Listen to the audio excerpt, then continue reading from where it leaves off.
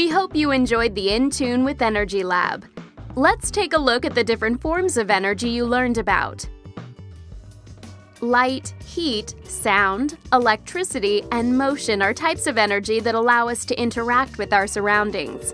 These forms of energy either travel through waves, are created by the movement of atomic particles, or are stored. Visible light travels in waves. It makes up a small part of the electromagnetic spectrum that is visible to us. Wavelength determines the color of the light.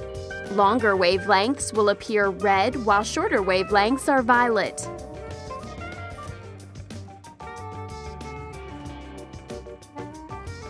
Heat is created by the motion of atoms or molecules which are present in all matter. The faster the molecules move in a substance, the hotter it will become, such as this boiling water. Another way you can say this is the higher the kinetic energy, the higher the temperature will be.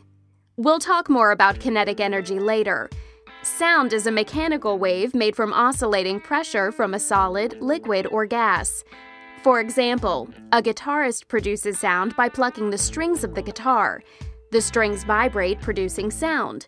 The sound travels through the air to our ears. Sound has to travel through a medium such as a solid, liquid, or gas. In a vacuum such as space, it is impossible for sound to travel. So if you tried to play an instrument in space, you wouldn't hear anything. Electricity is the movement of electrons through different mediums, called electrical conductors. Metals are great conductors because they have free electrons that detach from their atoms and move around.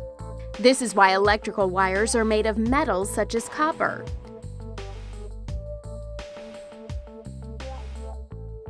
Motion is simply change in location and is defined by potential and kinetic energy.